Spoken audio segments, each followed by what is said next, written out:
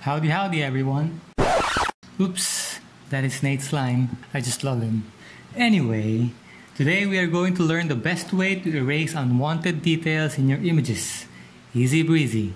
Alright.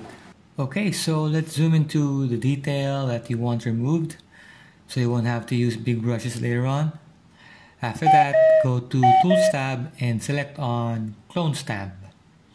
Upon clicking your Clones tab tool, check on your Tools Actions tab. I'm assuming you know where that is if you were able to watch my first video.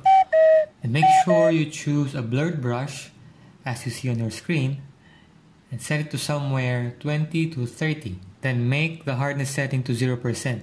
So the next thing is hover that brush onto the surface that you want to clone. Once you're there, press and hold the Alt key, then click it using your left mouse button. This means that the surface has already been cloned. Now go to the object that you want to cover and start erasing by pressing and holding your left mouse button.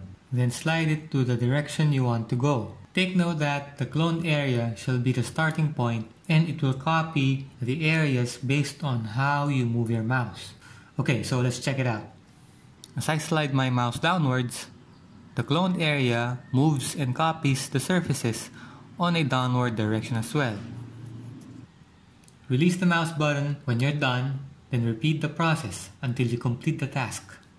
Like I said, easy breezy. And that's it for today's tutorial. If you find this video helpful, boop that like button. Bye now!